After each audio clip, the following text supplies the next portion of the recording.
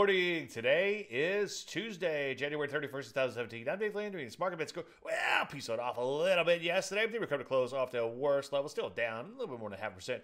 Nonetheless, so far, a little breakout remains intact, but obviously it's important for them to hold these levels or higher. Take a look at NASDAQ coming down to test its prior little range in here, closing off its worst levels, still down a little more than 0.75%. Nonetheless, Rusty, not so hot. It here down 1% and nearly a half.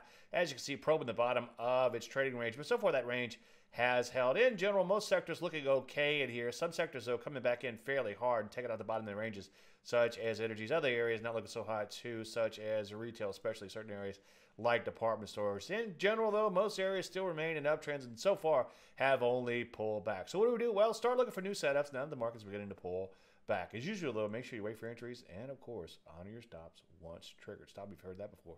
Any questions? As usual, Dave, DaveLandry.com. I'm Dave Landry, and you start in about a minute.